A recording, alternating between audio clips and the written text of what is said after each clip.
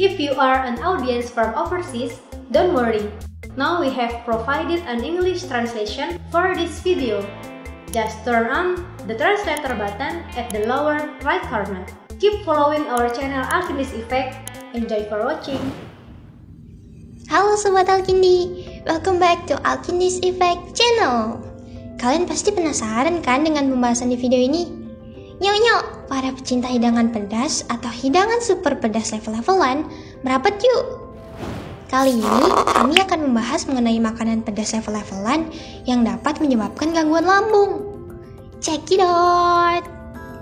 Cabai sering digunakan di seluruh dunia untuk membuat berbagai macam saus yang dikenal sebagai sambal, saus cabai, atau saus lada. Makanan pedas memang dapat membangkitkan selera makan.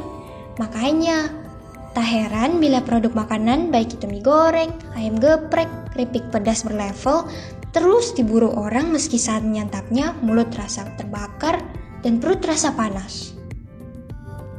Sistem pencernaan di tubuh manusia bertanggung jawab atas asupan diet, penyerapan, metabolisme, dan eliminasi.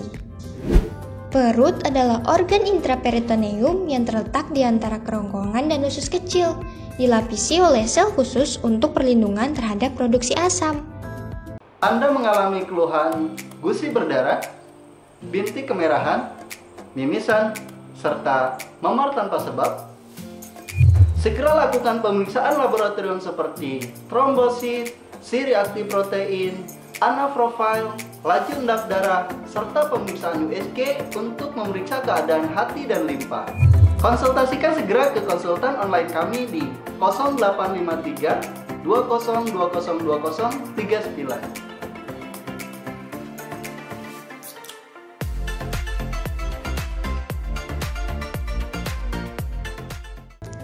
Namun, berdasarkan studi yang dilakukan oleh Michael di tahun 1995, setelah 1,5 gram paprika merah dikonsumsi oleh sukarelawan sehat yang berpuasa semalaman, dilaporkan adanya peningkatan signifikan terkait peningkatan asam lambung dan sekresi pepsin serta peningkatan DNA pada lambung kosong.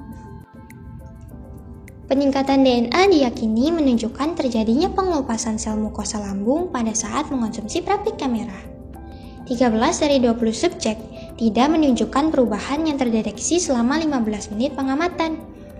3 subjek lainnya menunjukkan edema ringan dan atau hiperemia. Dan 3 subjek lainnya menampilkan reaksi edema mukosa moderat dan microbleeding serta 1 subjek mengalami perdarahan.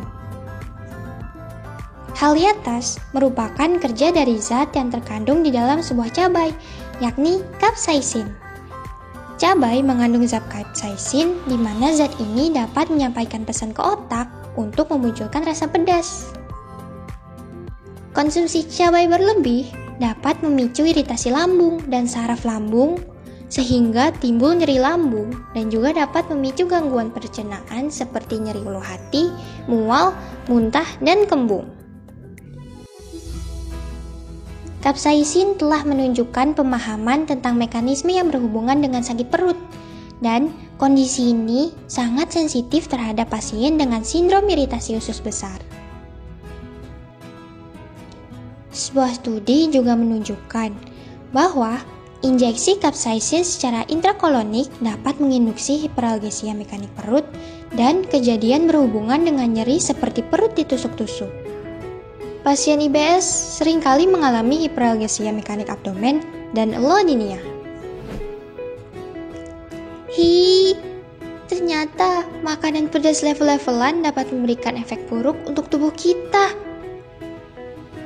Nah, untuk para pecinta makanan pedas, saran kami ada baiknya untuk mengurangi tingkat kepedasan makanan tersebut agar sistem pencernaan Anda tetap sehat. Terima kasih telah menonton video ini. Jangan lupa like, komen, dan subscribe. Sampai berjumpa di video lainnya. Bye-bye.